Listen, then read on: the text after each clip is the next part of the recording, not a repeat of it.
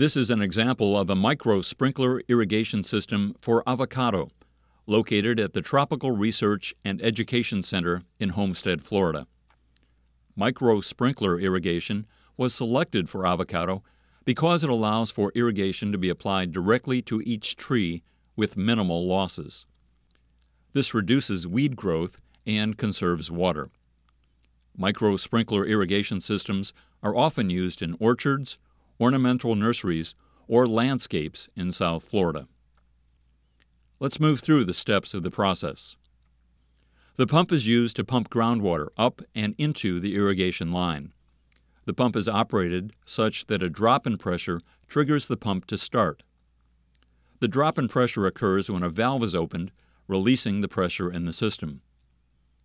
Pressure is constantly maintained from the pump to the solenoid valve in this type of pressurized system. The pressure tank helps to maintain pressure in the system and reduces large decreases and increases in pressure. This helps to protect the pump. The filter is used to remove debris from the water entering the system to help prevent damage to the valves or clogging of the emitters. Filters should be placed on a maintenance schedule so that they are regularly cleaned. Pressure regulators are used to protect system components from too high of a pressure. They reduce the water pressure to a specific point based on the type of regulator being used.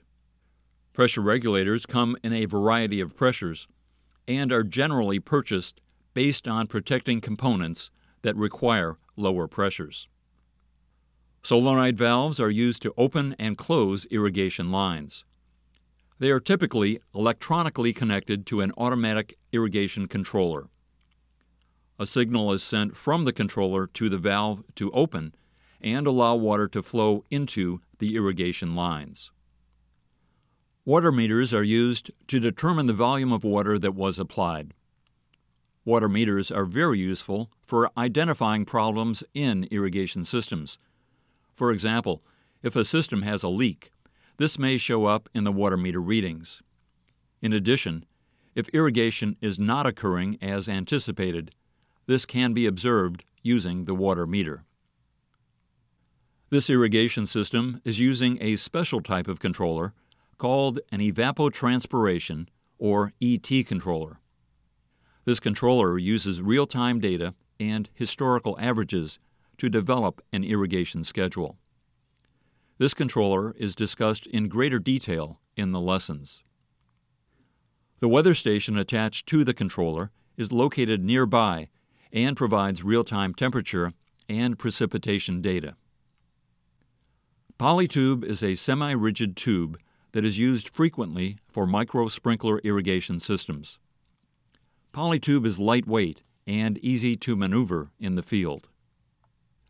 Micro-sprinklers come in a variety of types, including different spray patterns and rates. They should be selected considering the system in which they will be used, the system operating pressure, and system capacity.